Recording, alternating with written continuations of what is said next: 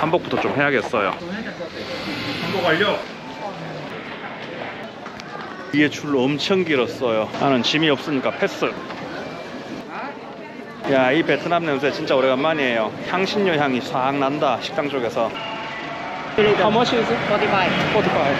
아, 그래도 버스는 탔다. 땡큐. 45,000동. 비싼 거 탄다. 예전에는 15,000동짜리 타고 갔는데. 야, 이 바이크들 보니까 베트남 온 기분 들어요. 출발. 오, 저 앞에 기억난다. 구시가지 있고. 6년 지났는데도 기억이 난다.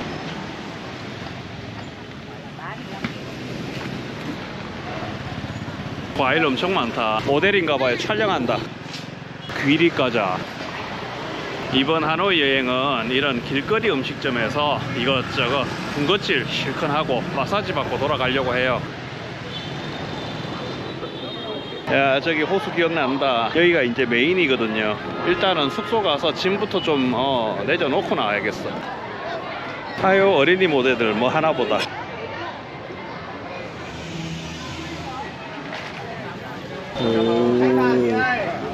이런 데 좋아. 여기구나. 오늘의 숙소입니다. Can I have the email and the signature?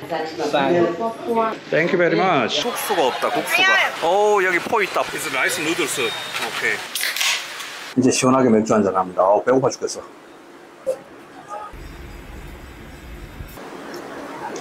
야, 볶음밥 물건이다. 야, 이거는 양이 너무 많은데요?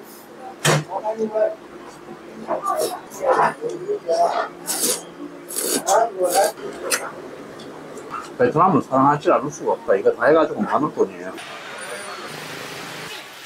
저녁 되니까 길거리에 상인들이 다시 나와요. 기억난다. 여기 한참 설치 중이시다. 여기 있다. 환전소. 15만? 오케이. 여기 100유로 바꾸니까 285만 동 줬어요. 역시 베트남은 현찰이 있어야 돼. 근데 나 베트남 되게 더울 줄 알았는데 바람이 선선하게 시원하다. 저기 무슨 공연한다. 오, 김치가 김치. 오, 못난이야 또 그. 오, 김밥도 있어. 이 정도면 한국 분식점 아닌가요? 떡볶이까지 있다. Can I try? 우리 초코파이다. 시범빵. 트로푸드 김치래요. Can I try? 김치. 조금 슴슴한 김치다. 양념이 강하진 않아. Thank you. 맛있네.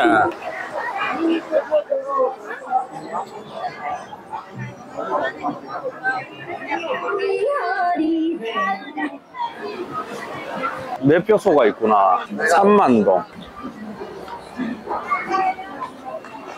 예전에 여기 돈을 안 냈었던 것 같은데 지금은 3만동 내라 그러네요. 우린 들어가 봤으니까 패스.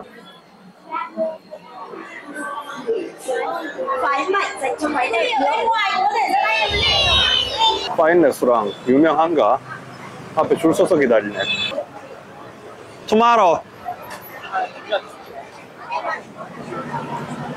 꼬치는 다 먹는구나. 이따가 꼬치에다가 맥주 한잔 해야겠다. 일단 호텔 들어가서 좀 씻고 샤워 좀 하자. 야, 밤새니까 사람 엄청 많아. 선생님.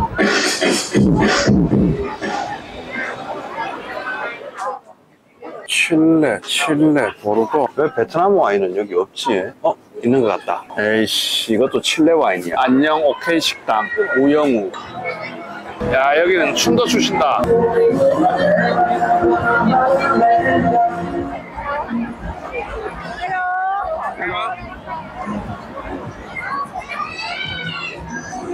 곳곳에 이런 공연이 있네요.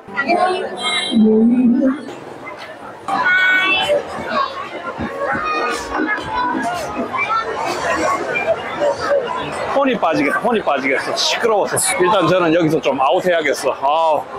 공황장애 걸리겠다. 야시장 다시 찾았어요. 여기가 이제 끝인가 봐요.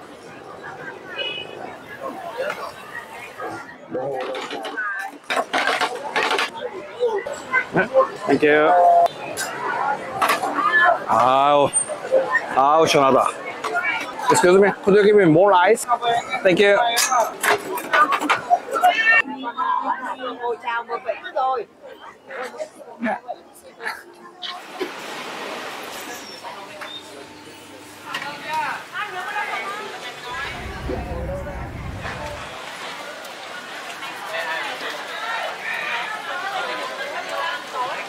Hôm nay là em đổi thêm 3 phút anh em 맛있다.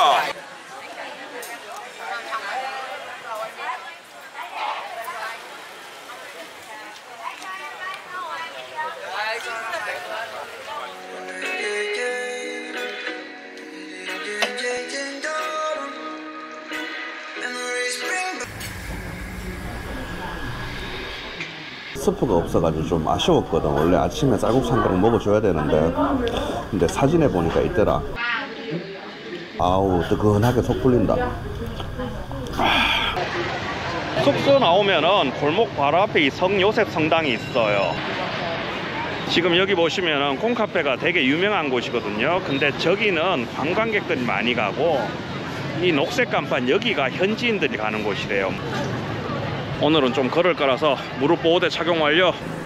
The Warehouse. 지난번 제가 호치민 갔을 때 와인샵을 찾으려고 했었는데 못 찾았잖아요. 그래서 오늘은 호엔까엠 호수 근처에 있는 와인샵들을 좀 둘러보려고 합니다. 제가 구글에서 찾아보니까 이렇게 호수 근처에 한 11개 정도 와인샵이 지금 나타나거든요. 그래서 얘들을 중심으로 한 바퀴 쓱 한번 돌아보려고 합니다. 그 첫 번째로 여기 The Warehouse. Hello. Wow. Do you have any the Vietnamese wine? We only have Vietnamese liquor. Not wine. Yeah, we don't have. 여기는 베트남 리커밖에 없다네요. 두 번째는 지금 이 장소 좀 있어야 되는데 안 보이네요. 여기는 건너편에 있었는데 문 닫았대요. 여기는 굉장히 크다. 우리 가자주주 그런 느낌이다. Hello. Hello. Excuse me. Do you have any the Vietnamese wine? A Vietnam wine. Wine. 130. How can I say the Bang Dalat? 오케이, 땡큐. 여기는 화이트 하나, 레드 하나씩 있는데 되게 베이직한 와인인데 지금 호텔이 가까워서 지금부터 사들고 다니긴 못하고 나중에 같은 와인이 없으면 저녁에 다시 와야겠어요. 여기 세 번째 킹 와인은 문을 닫았네요. 패스. 네 번째 린롱 UK는 오픈돼 있어요. 문은 잠겼는데 안에 사람은 있어요. Hello, good afternoon. Do you have any Vietnamese wine? 베트남 와인? No. No Vietnam wine. Okay. Thank you. 여기도 베트남 와인은 없다네요. Excuse me? Do you know where La Wines is? No. 지도상으로는 이쪽에 어디 있어야 되는데 이 안쪽에 어디 있나? 아닌데 옆 건물인데. 패스. 여기는 중간에 가다가 리코샵 하나 봤어요. Hello. Thank you. Do you have a Vietnam wine? Wine. Wine. Vietnam. 베트남. 여기 두 개가 있어요. 12만 동, 10만 동, 뭐 5,500원, 6,500원 뭐 이런 꼴이네. 뭐 사봐야겠죠. 이거 지금 찾기가 너무 힘들어. 5군데 갔는데 한 군데밖에 없었거든. 보이는 족족 사야겠어. 안 되겠어. 뭐 좋은 거 찾고 고르고 할 의미가 없다. 인터넷에서는 이름이 바쿠스 코너 와인샵이었는데 오니까 샵 48로 돼 있네요. 그다음부터는 Do you have any Vietnamese wine? 베트남 와인. 방달라. 아까 첫 번째에서 봤던 거하고 같은 거구나. May I have one and one? 아까 첫 번째 집은 같은 와인이 13만 동이었는데 여기는 12만 동 하네요. 다시 갈 것도 없이 여기 사가지고 가야겠다. 네, thank you. 방달라 와인 화이트레드 샀어요. 여기 9번째 와인샵 비바 하우스 와인은 오픈을 안 했어요. 패스.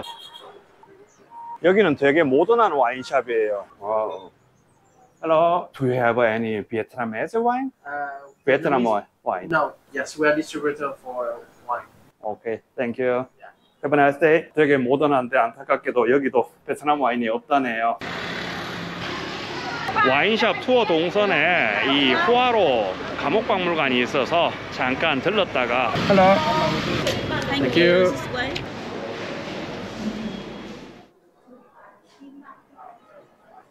이 구멍으로 5명이 도망갔대요. 몸통 큰 사람은 못 도망간다. 1945년도에는 이 구멍을 통해서 100명이 넘게 도망을 또 갔다네. 이 정도는 뭐 가능하겠다.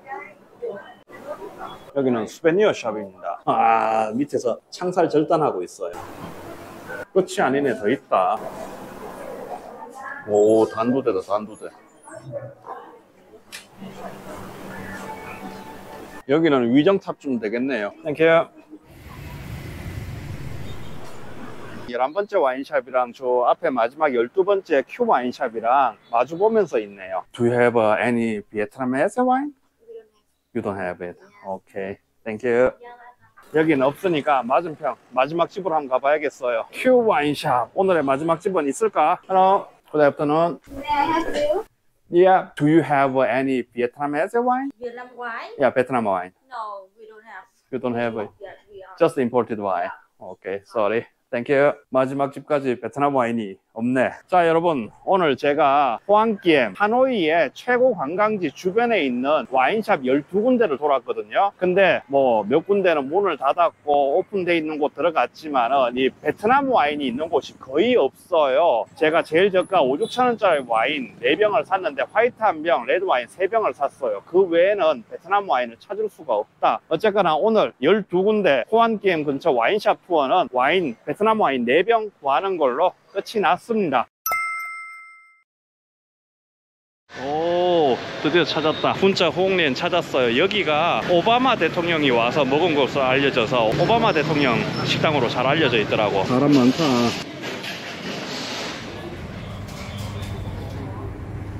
이게 오바마 세트래요. 분짜랑 물이랑 뭐 다 같이 주네. 어우, 고기 좀 진하다. 마늘 좀 넣고 고추도 넣고. 마늘 푸니까 훨씬 낫다.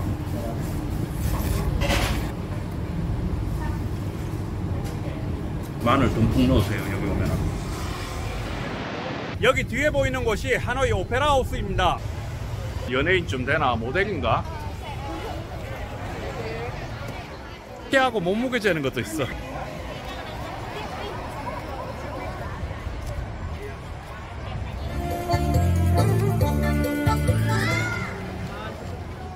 Excuse me, this one. Could you fix it here? Thank you. Thank you very much. 아유, 고쳐 주셨어. 이제 선글라스 낄 수 있어요. 그렇지. 해외여행 나왔으면 이렇게 다녀야지. 이제 진정한 여행자 모드. This one. 30K. Thank you. CD ok. 예? 엊그저께부터 봤던 반미집에서 반미 샀어요. 이게 베트남 여행하는 맛이지. Cảm ơn. Thank you.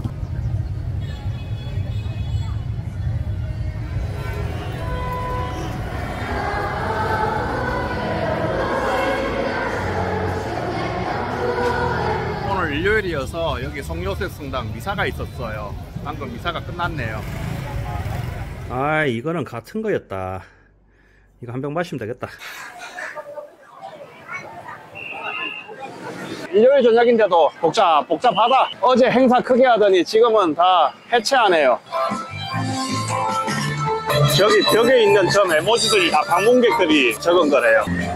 이번에 이 마사지 거리를 이렇게 자주 지나다니는데 마사지 한 번을 못 받는다. 와인 마시게 해주시려나? Do you have other seafood menu? Seafood? Yeah. I only have the Just seafood this one. I'm going to order the beer. May I drink a wine? I brought a bottle of wine. You got right there? 이게 되게 좋아요. 살짝 보냉이 되거든요.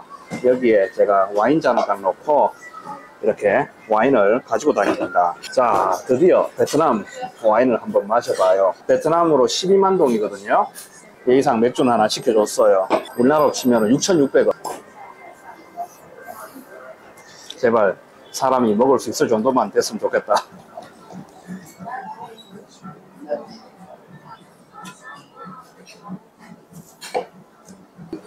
왜 이렇게 산화향이 많이 나? 빈티지가 안 적혀 있는 것 같은데, 근데 여기 밑에 보면 2018이라고 적혀 있거든요. 2018년 빈티지인가? 어쨌거나 약간 프루티하면서 조금 무거운 향은 나고 열대과일 풍미 나타나는데 그거보다는 좀 무거워. 좀 산화돼 가지고 산미가 있어요. 산미가 있는데 뒤에 피니쉬가 그렇게 길진 않아. 조금 따로 놀기도 하고 6,600원 와인에 뭐 피니쉬를 바라고 밸런스를 바라고 그러면 안 돼. 응? 일단 사람이 먹을 수 있으면 오케이 된 거지 뭐. 자세히 보니까 여기 포도 품종이 적혀 있어요. 카디날 품종이라고 하거든요. 카디날 품종이 뭔지 제가 잠깐 찾아보니까 얘가 1939년도에 캘리포니아에서 먼저 교배된 품종이래요. 그리고 뭐 다른 나라에서는 보통은 건포도로 뭐 만들어가지고 먹는 용으로 많이 쓰이기도 하는데 이쪽 태국하고 여기 베트남 쪽에서는 양조용 포도로 많이 쓰이는 품종이랍니다. 근데 얘가 산미가 되게 조금은 쨍하게 살아있어. 피니쉬가 약해서 그렇지. 조금 산화가 좀 많이 됐고. 근데 얘를 조금 절제 수확 통해 가지고 조금 고급용으로 만들면은 얘도 상당히 훌륭해지겠는데. 다음에 베트남에 와이너리 투어를 하러 한번 와봐야겠다. 음식하고 먹으면 상당히 보완이 되겠죠. 스프링롤 맛집이다. 땡큐.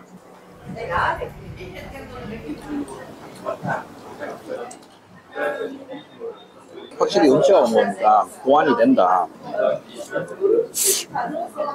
좀 안주 개념으로 해산물만 볶아주면 참 좋은데 누들이 되게 고소하다. 이 고소한 맛하고 얘 아까 강화된 맛에 산미가 있잖아요. 나름 잘 어울린다.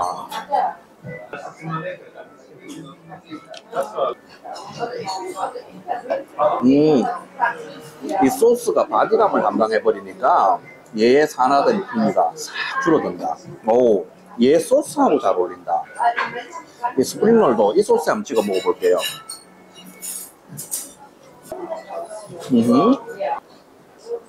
야, 와인하고 마시기에는 이 피쉬 소스 묽게 한 거 이거 상큼한 거보다는 바디감 있는 이 소스가 훨씬 낫다.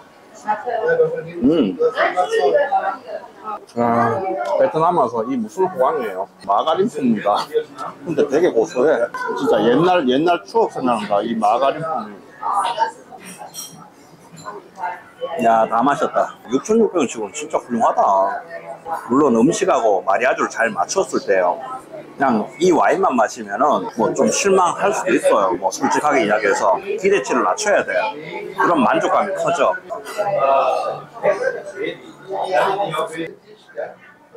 Yeah.